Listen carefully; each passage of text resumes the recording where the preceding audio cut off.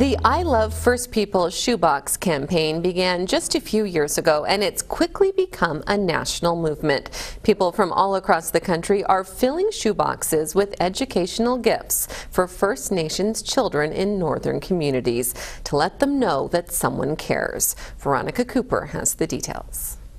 Lynn Cole and her husband arrive home with a load of shoeboxes. Do you want to open up the garage? Which they will add to the pile of more than 400, all for the I Love First People's Shoebox campaign. It's been rolling out since 2014, and we started the Victoria chapter on October 29th of this year.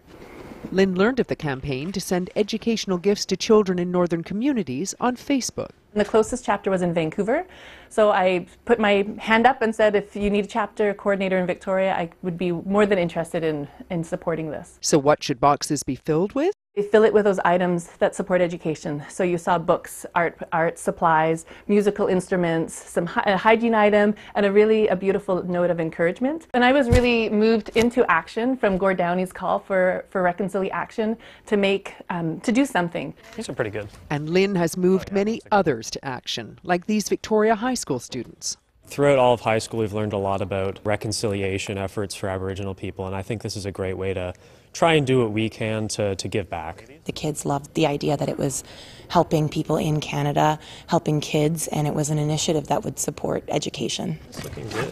The shoeboxes are collected in December, sorted in January, and delivered in the spring. The boxes that we collect in British Columbia go to British Columbia communities. We have 8 identified north of Smithers that have shown interest and have partnered for a long-term commitment with I Love First Peoples. We learn about residential schools in school, and we really just want to help bring back happiness to the people that were hurt in the past. This is a grassroots movement that allows Canadians, Indigenous or non-Indigenous, to partner together to make a change that's tangible. And it's one step of the conversation.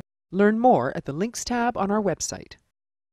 Vital People is brought to you in part by the Victoria Foundation, connecting people who care with causes that matter.